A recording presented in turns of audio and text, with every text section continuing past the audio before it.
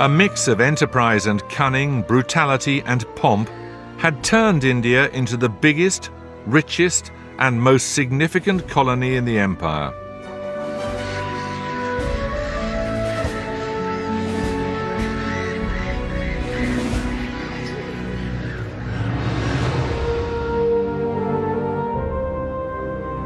By the closing years of Victoria's reign, India formed the heart of an empire that stretched from Canada in the west to Australia in the east.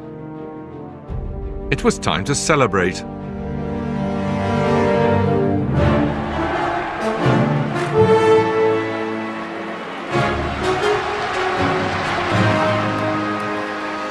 Victoria's Diamond Jubilee on the 22nd of June 1897 was the grandest showing off of empire Britain would ever see. If the Indian Durbars were designed to cow the empire's subjects, the Jubilee was a piece of theatre meant to fire the British public with imperial fervour.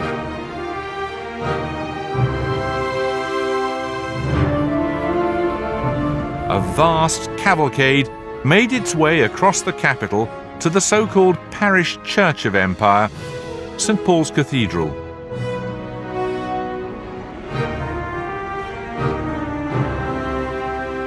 Thousands of troops had been summoned from all over the empire. Canadian hussars, Indian lancers, Cypriot policemen wearing fezzes, Jamaicans in white gaiters. There were Hong Kong policemen, Australian cavalrymen, Dayaks, Maoris, Rajas and Maharajas. In the midst of all this frenzy rode the matriarch of empire. She allowed herself an occasional tear.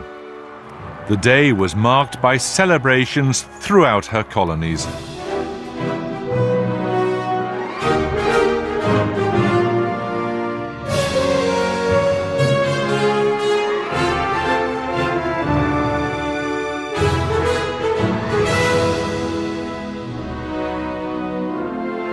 The Daily Mail brought out a special edition in gold ink to mark the occasion.